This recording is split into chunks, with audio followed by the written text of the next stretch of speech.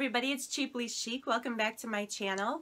I am so excited that I have a craft haul for you today. I'm telling you, those of you who watch my channel, you already know that I have been under the weather. In fact, I've been hit a couple times this winter, but it has just been, this one was bad. It knocked me out for a good week and a half. Anyway, so if my voice sounds a little off or I get a little hacky, please forgive me. I am still trying to recover. But one of the most exciting things that happened this week for me is when I finally got out of the house and I was able to drive. And of course, a couple of the first places I went, other than the Dollar Tree, which is a haul I have coming up later, is Hobby Lobby and Tuesday Morning. So today I am going to share with you what I found in those stores, and I've decided that I'm going to start with Hobby Lobby. So I'll start with the most unexciting item from the store is I picked up this polyfill, just a bag of polyfill, and it was $2.99. I need it for a project that I have coming up here that I'm going to share on my channel, so I'm pretty excited about that. A couple embellishments I needed for an upcoming project. I picked up a package of these poppies and Paris. These white flowers I think are very pretty. And I also picked up these Prima flowers. You get 10 in a pack. These are rather pricey and something I don't buy all the time without a coupon, but Mother's Day is coming and I needed these, so sometimes you just have to make an exception. The item that I used my 40% coupon on this week is this Krylon 18 karat gold leafing pen. I love these. I've been using these so much on all my paper projects. This is the larger pen. Since I've actually gone through 3 of the smaller ones, I decided to get the larger one. So this is $8.99 and this is what I picked up, but it is so pretty and I love playing with those. Okay, now on to the fun stuff, the things I found in the clearance section. My daughter's birthday is coming up and I picked up this Dilutions art journal. It's called a creative journal. It is rather large, very thick. It retails for $24.99 and it's really heavy cardstock type paper because it is an art journal. It's for painting and spraying and all of that. It has a really nice heavy cover. Here you can see that it has an envelope here on the front that she can stick things in.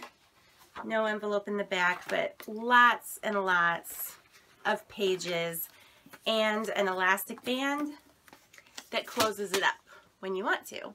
So this is regularly $24.99 and it was on sale for $14.99. And since her birthday is coming and I know this will be loved by her, I picked that up. And then for me, I picked up a few Tim Holtz items that were in the clearance section. I picked up this Distress ink in pumice stone. They're regularly $5.99 and I picked it up for $3.59, so I got a couple bucks off. And I also picked up this in seedless preserves. I also picked up a few of the Distress stains by Tim Holtz that were in the clearance section. I'm guessing the colors are being discontinued. So these are regularly $4.99. I picked them up for $2.99, so they were $2 off. This is in brushed pewter. I picked one up in picked raspberry, picket fence. This one has the sticker all over it, but this is broken china, which is a nice blue color. And then I also picked up seedless preserves in the Distress stains as well. I also picked up 4 Distress paints. This is the antique linen. These were also normally $4.99 and they were on sale for $2.99.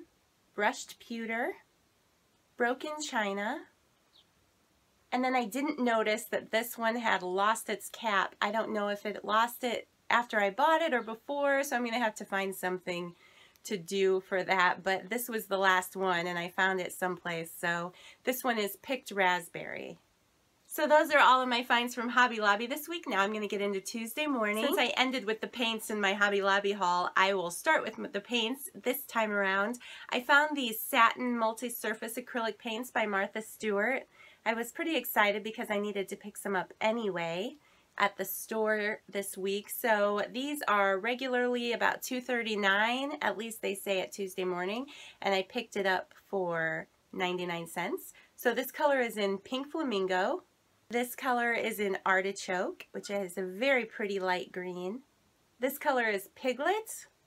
And then this really pretty gold glitter paint, which was also 99 cents. I thought that looked like a lot of fun. I, of course, went in there hoping to find washi like everybody's been hauling this week. I found a couple. I didn't find all of it. I didn't find any of the little bee washi, but that's okay. It's always fun to hunt Tuesday morning, so I'll look again next week. But I did find this 2-pack by Sweet Tarts. It says that it's normally $6.99 and I picked it up for 99 cents. Everybody who loves washi knows that getting 2 rolls of this size for $1 is an absolute steal. So I was very excited to pick this up. And I actually wanted to share these washi samples with you because I couldn't tell what it was in the package. So it was only after I got home that I was super excited to notice that that print are owls. It's little owls on there. So I was so excited. That was like a bonus. And then this orange roll is a very pretty floral pattern. So these are definitely an incredible deal and worth stopping in to take a look for if you are a washi lover.